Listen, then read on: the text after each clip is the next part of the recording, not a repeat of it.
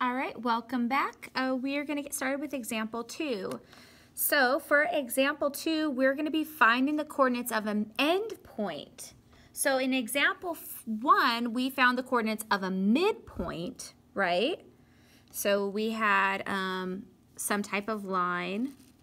We were given this endpoint and this endpoint, and we had to determine what the midpoint was, right? But now what it's saying is we are going to determine one of the values of the endpoint. So they're probably going to give us an endpoint and a midpoint, and then we have to figure out what that other endpoint is. So it says M is the midpoint of x, y. So I'm going to go ahead and call this x and call this y. And this is going to be M, the midpoint. All right. And if you remember, right, we have, what do we have? We would call this like x1, y1, and this was our x2, y2, and then this is our midpoint, which we call xy, right? Okay, perfect. So this says M is the midpoint of xy. So we have M being the midpoint of xy. It says x has the coordinates 2, 7. All right, so I'm going to write that here. This is 2, 7. Okay, so that's our x1 and our y1. And M, the midpoint, has the coordinates 6, 1. So 6, 1. So this is our x and our y. It says find the coordinates of y, which is right here, our x2 and our y2. That's what we have to determine, right? Is the coordinates of y, which is our endpoint. So to do that, we're just going to go ahead and write our formula down.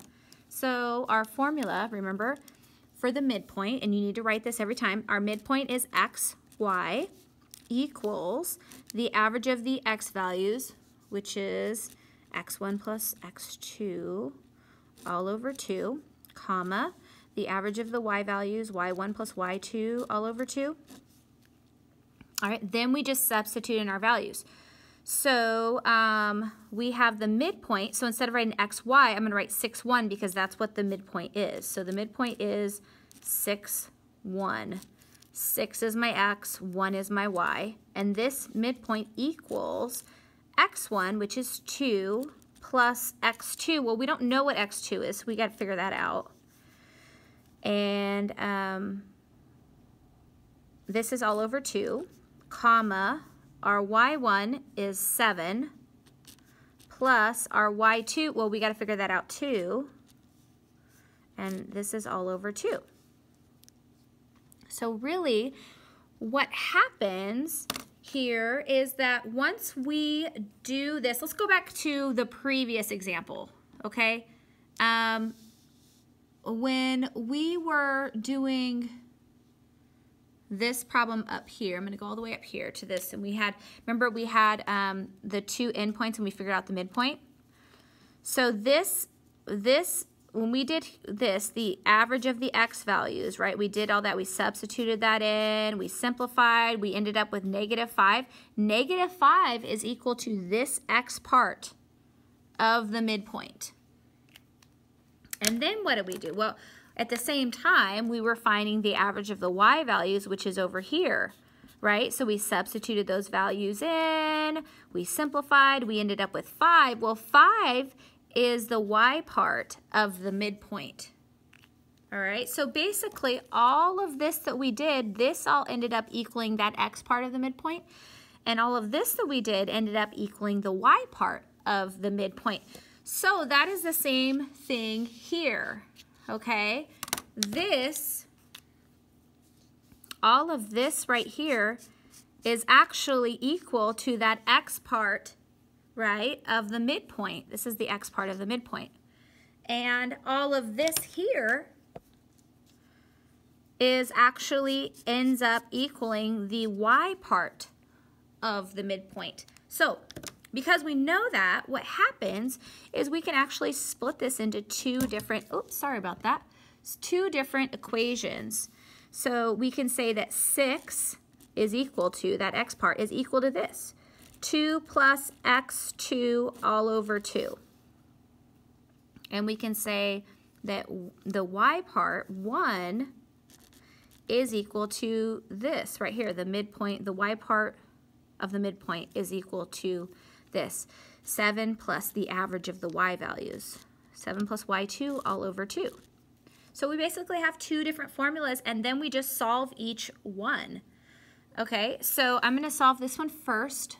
So to do that, I got to get this x2 by itself. So all of this is divided by 2. So I'm going to do the inverse of division, which is multiplication. And I'm just going to multiply this whole thing by 2 over 1, right? Or just 2. The 2's are going to cancel out. Whatever I do to one side, I have to do the other. So 2 times 6 is going to be 12 equals, these cancel. I'm left with 2 plus x2. And now it's just a simple algebra problem. Got to get this by itself, so get rid of that. That's positive, so I have to do the inverse, which would be a negative 2 to both sides. 12 minus 2 is 10 equals x2. And then I'm going to do my little symmetric property of equality because I always like having the variable on the left side. So we have the x2 equals 10. All right, cool. So now we just need to do the same thing for the y part. So we're trying to isolate this y2, get it by itself. So to do that, all of this is divided by 2, so we're just going to multiply it all by 2 to both sides, right? These 2 cancel out, so we're left with 2 times 1, which is 2, 7 plus y2, and then we just want to get y2 by itself, so we subtract 7 to both sides. 2 minus 7 is negative 5 equals y2, and then we do the symmetric property of equality, and that's y2 equals negative 5. So that means that the coordinates of y, goodness gracious, I keep bumping this thing on accident, which causes it to shake. I'm sorry. The coordinates of y are x2, y2, right? When we go up here to our picture, that's what y is, x2, y2, and so that just means that y is, the x2 is 10, and the y2 is negative 5. So that's our answer. Those are the coordinates of the endpoint up there.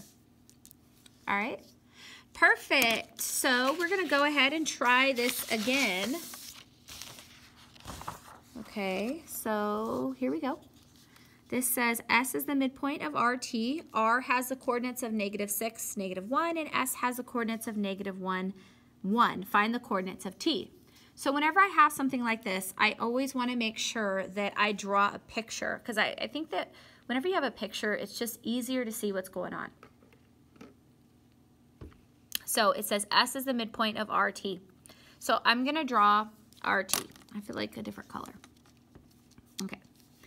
So we have RT here. I'll make it a little longer. Okay, that's line segment RT. So this is R right here.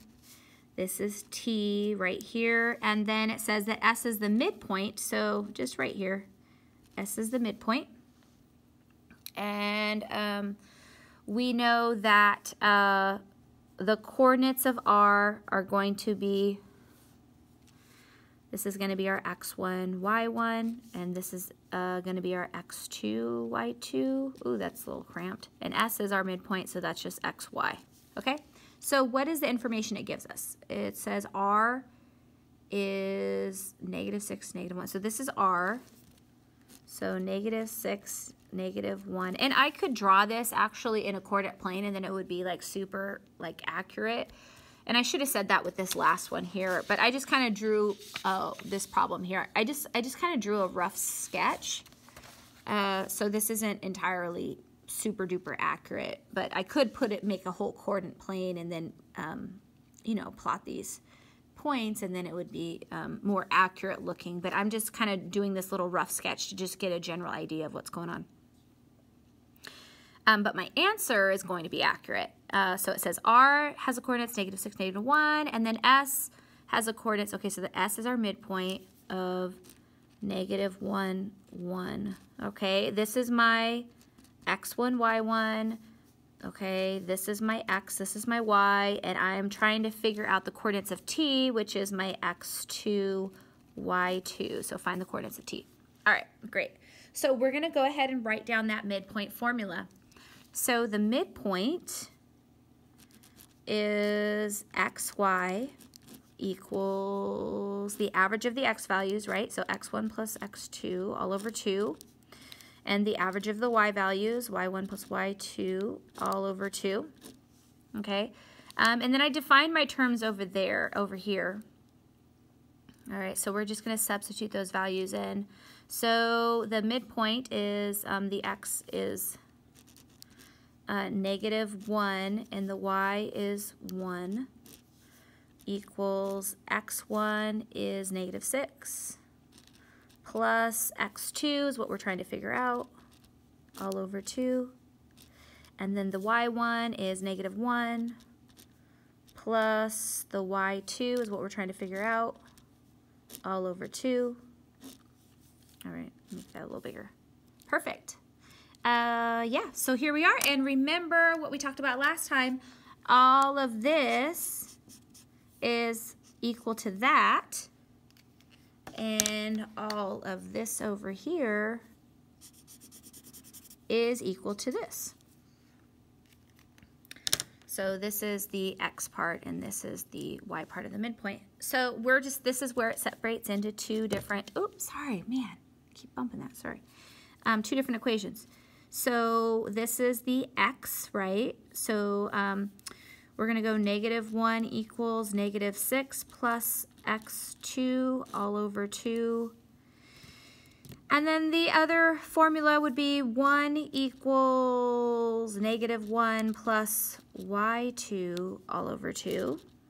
And we'll just solve each equation one at a time. So we'll solve this one first. So this is all divided by 2. So the inverse operation would be to multiply it all by 2 to both sides.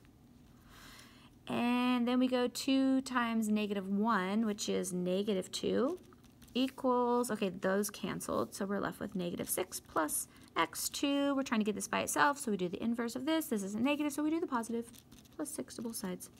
Addition property of equality.